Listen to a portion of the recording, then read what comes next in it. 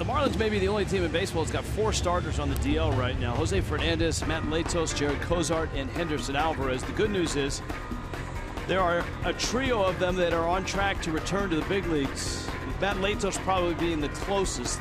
This might be his last rehab start tonight. He's in New Orleans. Just a couple of innings into his rehab start. 2 2/3 in. Struck out 3, walked 2, no hits.